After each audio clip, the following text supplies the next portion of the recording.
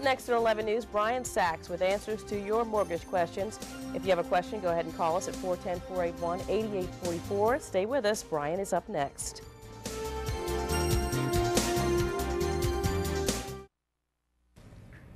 And welcome back. Joining us now is Brian Sachs to answer your mortgage question. Thanks for joining us again, Brian. Thank you. All right, before we get to, well, let's go right to the phones, and then if we have some time, I'll ask you some other questions. We've got Karen on the line. Good morning, Karen. What's your question for Brian? Hi. My husband and I had gotten approved to purchase a home for $305,000. I since left my job, so my husband can only get approved for the house. The house, we were originally going to include the closing costs into the loan, but the lender won't go as high as the closing costs. Now, the builder has agreed to pay the closing costs of $12,500, but he won't rewrite the loan. So isn't that going to end up costing us more money? If the loan was written at $305, then won't it cost us more if they write it at $317 versus $305? Well, yes, of course, if you're borrowing more money, you will be in a situation where you will be paying higher mortgage payments. The good news there is, though, with rates being where they are right now, Karen, for every $1,000 extra you borrow, it's only going to cost you an extra $6 a month on a 30-year loan. So that small $12,000 difference may not be that big a deal in terms of your monthly payment. Having said that, you know, if your builder is going to pay your closing costs, there are certain limitations that you need to check with your lender on to make sure that they do meet the lender's program guidelines. All right. Larry, good morning. You have a question for Brian. Good morning. Good morning. Brian, yeah, it's actually like a twofold question. Okay. I have a adjustable arm loan right now. We're in like our 13th year. I tried to get rid of my PMI, and they're telling me that my PMI lasts the life of the loan. That's the first part of the question. I never heard of that before, but that's what they're telling me.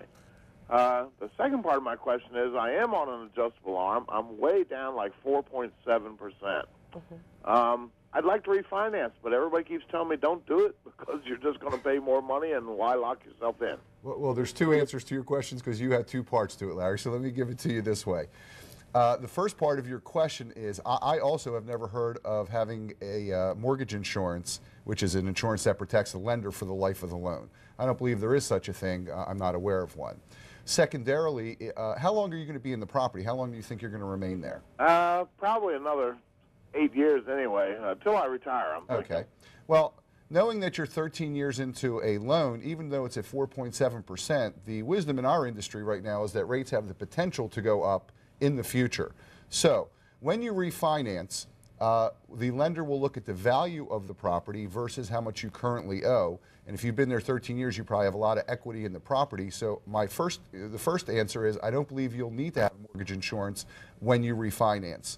Secondarily, knowing you're going to be there long term, it may be worthwhile for you to refinance and fix it because right now rates are running in the 5% range for a 15 or even a 30-year mortgage in the 5s. So the answer to your question is refinance, get rid of your mortgage insurance. You may save enough money just getting rid of the mortgage insurance to make it worthwhile. All right. Beth, you have a question for Brian. Appreciate it. Smart mortgage with no money down. Are those really such smart mortgages? Well, the answer to the question is it's right for the right person, as every mortgage scenario is. If it's right for you, there are programs where people have really excellent income, they have excellent credit, but they don't have enough money to buy a home. And if it's the difference between renting and owning, certainly I would look into 100% or even 103% loan where you can borrow your closing costs. It may not be right for everyone. It's an individual scenario. All right, Barbara, good morning. You have a question for Brian? Hello? Good morning. Hello. Hi. I have a question. I have a balance of my loan for $37,000. Yes. And my interest rate is 7.125. Is it wise to try to get a different loan? Again, the question is, how long will you be keeping the home and the mortgage? Probably for another 20 years. Another 20 years? Then yes, I would say it may make sense for you to refinance. What you want to look at is how much will the cost of the refinance be versus the monthly savings. Now, the smaller the loan, of course, the smaller the savings per month. So that's really the calculation. How much will the lender charge you in closing costs? how much will you save per month. If you're going to be there long term, generally I would advise refinancing. Okay, and that's all the time we have for calls, but you were saying now's the time to say, do we need this, more insurance? That kind of Yes, thing? really, now's the time of year to really look over your finances. Do you have adequate homeowners insurance? Has your house gone up in value like our caller? Can you get rid of your mortgage insurance? All the things to just look at now that the year's coming to an end. All right, thanks, Brian. Thank you. Happy holidays You to you. too. Up next on 11 News, Brian Sachs with answers to your mortgage questions. If you have a question, go ahead and call us at 410-481-8844.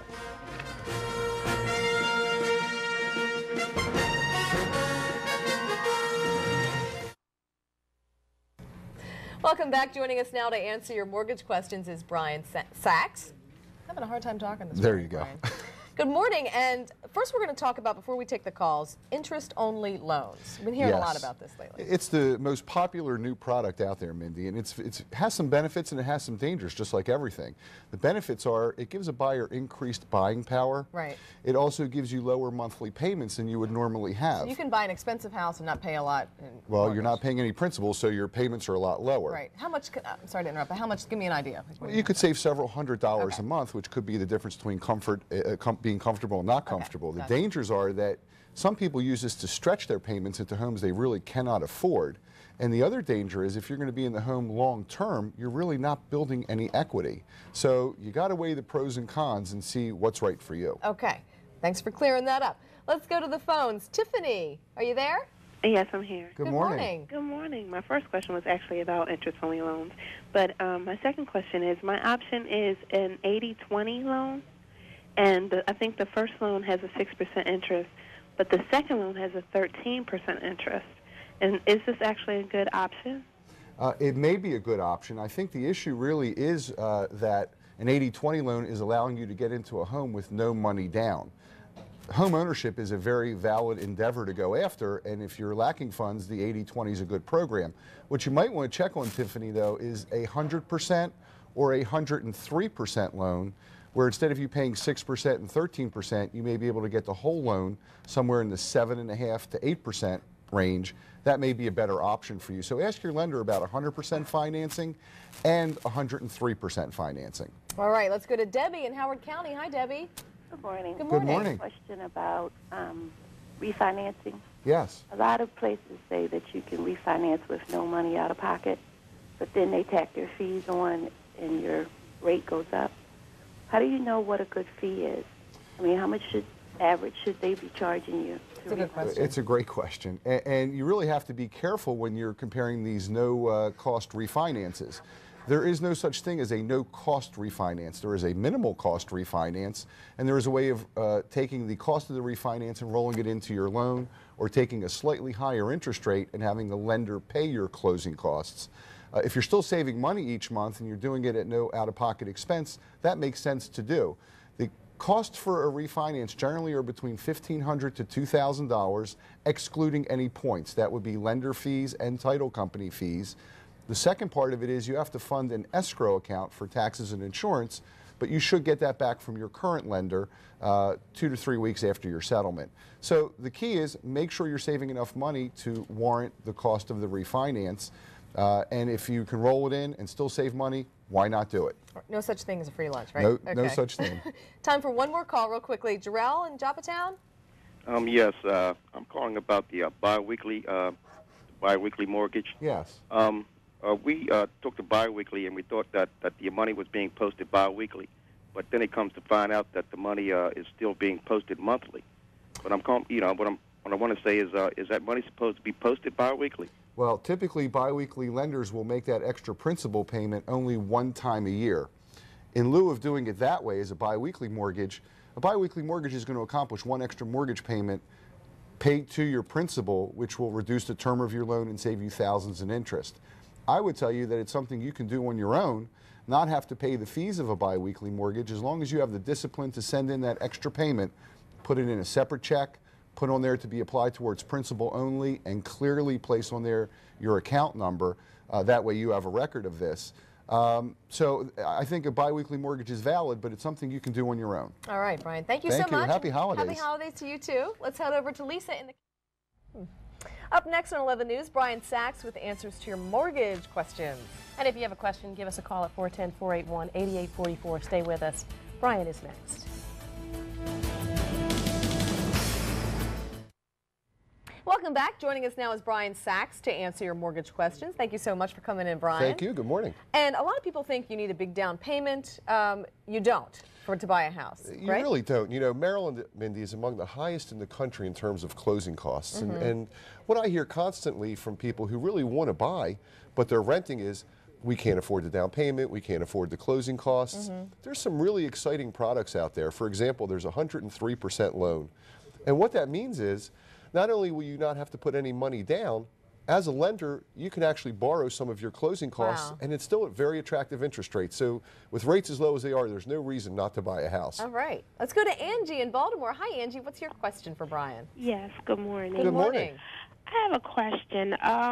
My mortgage rate is at 6.5%, but yet it seems like every year my payments are going up every like $2 to $3. Right. Why is that happening? It's a great question, and it's one we get very frequently. What's happening to you is this. I'm assuming that you have a 30-year fixed rate loan, so the principal and interest on your loan is not changing. What is changing, however, is what's in your escrow account. And that means your property taxes could be going up slightly, which is very normal, or your homeowner's insurance could be going up a little bit each year, and that's why there's an adjustment. $2 or $3 a month. Not preferable, but hopefully still very manageable. So your escrow changes. Your escrow, your taxes can change, your insurance can change, and typically they're very minor. Okay. Darnell in Hamilton. Hi, what's your question? My question is this. I am at 6 3/4, and I wanted to reduce the mortgage rate. Yet I've also filed bankruptcy. What advice do you have for me? Well, in terms of filing bankruptcy, how long ago did you have your bankruptcy? March of this year. March of this year. Typically, when you've had a bankruptcy, there are products out there, but typically they want you to wait 1 to 2 years. You have 6 3/4. You're a little bit above the market right now. My advice to you would be to keep that rate in points. I think it's very attractive given the situation you just put out. All right, Jackie in Woodlawn. Hi, what's your question? Hi. Good morning. I have a question in reference to refinancing. Yes. My current interest rate is at 7, and I wanted to know if it was worth it to refinance. There's a couple ways to determine if it's worth it to refinance. One of the things you need to look at is how much will the refinance cost and how long will you be remaining in the property. I usually like the clients to get their money back. In other words, the money you're going to spend for refinancing should be recouped in monthly savings within 12 to 18 months. If you want me to run that calculation for you, I'd be more than happy to, and you could reach me at 410-637-7487. We can certainly run the numbers and tell you very quickly whether it would make sense or not. The other thing you need to look at is the term of your loan. In other words, if you're on a 30-year loan and you've been there already for 10 years, you're setting your amortization clock backwards. And what I mean by that is, in the first year of a mortgage, you're paying 99 cents towards interest and 10 cents towards, or 1 cent towards principal. As the years go on, it gets to be 50-50, so we want to be sensitive not to set that clock all the way back. All right, we are out of time. Thank you so much, Brian, for coming in. And we're going to head over to Lisa. Well, up next on 11 News, Brian Sachs is here with answers to your mortgage questions. If you have a question, please give us a call. The number is 410-481-8844. Stay with us. Brian's next.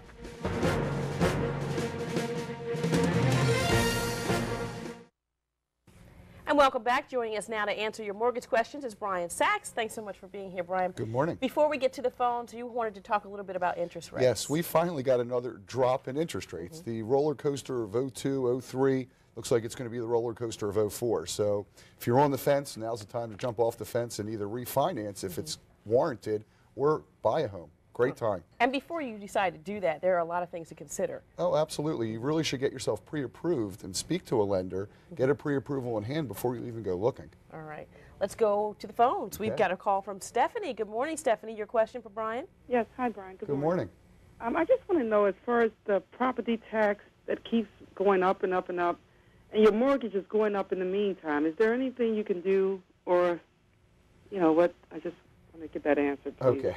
Well, every year you will get an assessment of your property taxes based on the value of the homes in your area and community. However, every time you do get a notice of a tax increase in your property taxes, there is always an appeal process built into the form that you could apply for if you really feel it's warranted. Home prices are appreciating, property taxes are going up. It's all part of actually good news that your home is appreciating in value. All right. We've got a call from Yvonne. Good morning, Yvonne. Your question? Oh, I was just wanting to know, Brian, about the time of the, what is about the mortgage interest rate going for this time? Well, the really good news right now is that the rates are coming down. Rates right now, we had gone up to about 6 to 6.25%, and the rates right now are in the 5.5 to 5.75 range. It's a really opportune time. If you have a rate, if you're currently own a home and your rate is 6.5% or above, it's time to refinance, maybe even again. All right, we've got a call now from Stacy in Baltimore. Stacy, good morning. Hi. Good morning. I had a luck streak, and I had a house donated to me, which is great, and I have no mortgage or anything. But I tried to get a home equity loan to try to do some home improvement, and I had a bankruptcy in '95, and I have no credit. I've never bought a car. I've never had a credit card, and I don't know where to begin because they turned me down, and I don't. Is there any ideas you have? Well, if you'd like to call me at my office, 637-7487, I could put you in touch with some lenders that perhaps can help you. Your bankruptcy in '95 really should not be an issue. After several years, most lenders will still accept you. However, it is important for you to reestablish credit. Some lenders will be able to look at your utility payments on the home. They'll be able to look at how you pay your car insurance, cell phone, some alternative types of credit that perhaps you may be paying. But I would advise you to go out and at least get one credit card to show that you can reestablish good credit. All right, we get a call from Allison in Baltimore County. Good morning, Allison. Your question. Yes, I have a question about the PMI insurance. We have a condominium that we bought. We've owned it for 6 years, and we actually refinanced, and we're wondering if we still need to pay that.